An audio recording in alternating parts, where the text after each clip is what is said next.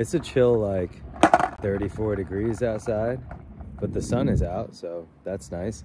The usual skate park I go to is covered in snow right now, so I'm over here at the more local to my house, South Brunswick Skate Park, which clearly doesn't even have a drop of snow on it, which is weird. Like 10 minutes down the road, there's snow covering the ground. So yeah, it's cold outside, but I'm just trying to see like what tricks I can get today. Gonna try to warm it on up.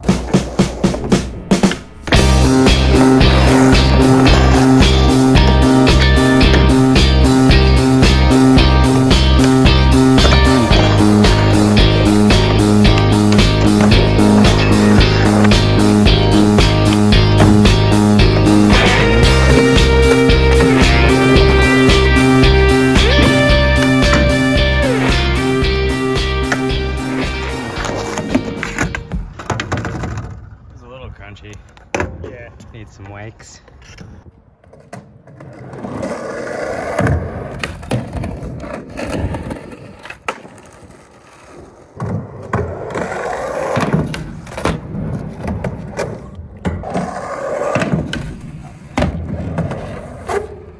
You should put like a progression video.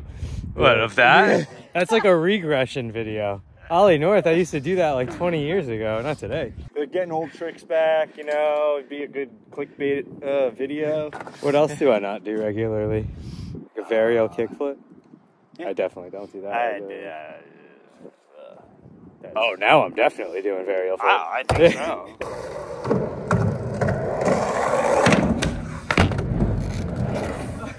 Like slow. It's YouTube. Should I do it again? Do it one more time. I'll do one more time. Yeah. Kind of take that. Yeah. Woo!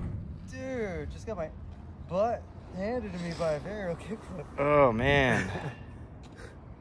Damn. Wow. You good? Yeah, no wonder people just like don't do this trick. You still look good. Thanks, man. No problem. First one was better. They were both like equally as gross. Yeah, It's a gross trick, so I get it. I think it's an underrated trick, man. I used to do them all the time when I didn't know how to tray flip. Yeah, when you were 12, yeah. Yeah, I couldn't. Yeah, me too. I did them all the time. So I did them.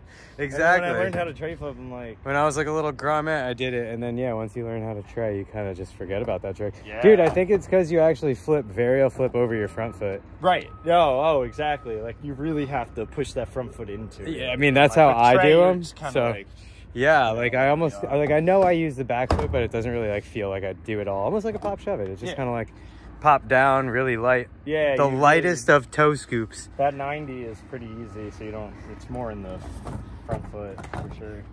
Yeah, and then trays are all on the back foot.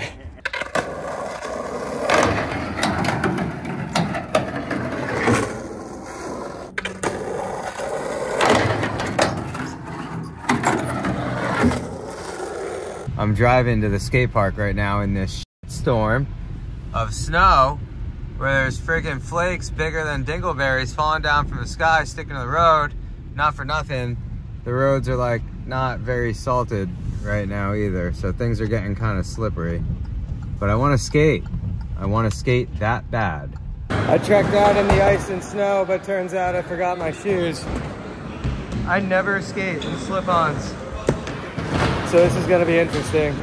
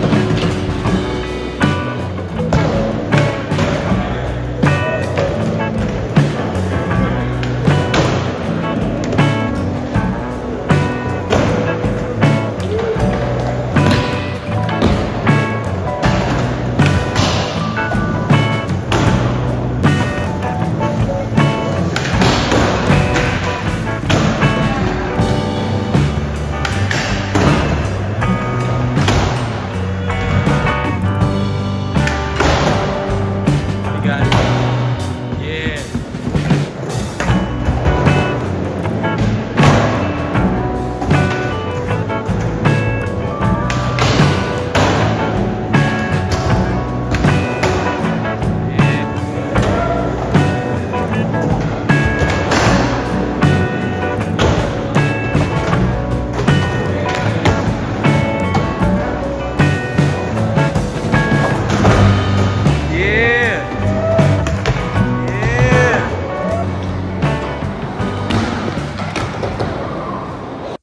So I wore slip-ons to the skate park today because it's like snowing and wet outside. I was gonna walk into the skate park and change into my skate shoes, which I am skating the Pillars. The Pillar by Emerica is my go-to shoe to skate. But as you can see, I left them right by the door. So what I ended up with was cold, wet slip-ons to skate today, which was not very pleasant. Like, I am not one of those people that just skate slip-ons, though I know there are people out there that swear by them. Like, they'll only skate in slip-ons.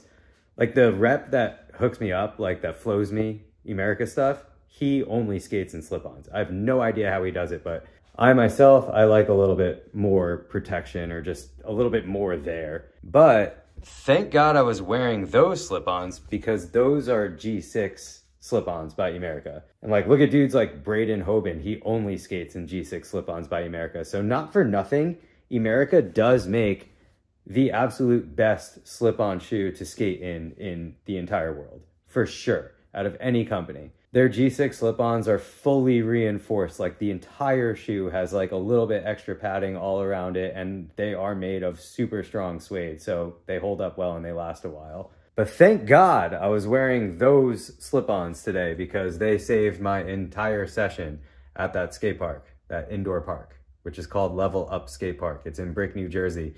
If you want to go skate there, you do have to go to their website, levelupskatepark.com. You have to create a profile. I did it earlier today. It only took like 2 seconds, and you could do it on your phone. But they have you like sign up for the 2-hour sessions. They are 2-hour sessions.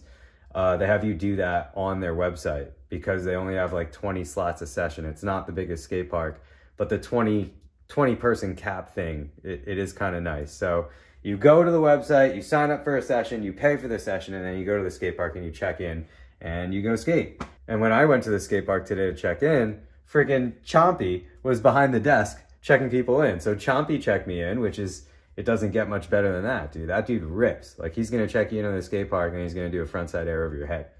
He's gonna like blunt kickflip on your face. I'm just kidding. Chompy's a really nice guy. He wouldn't do that.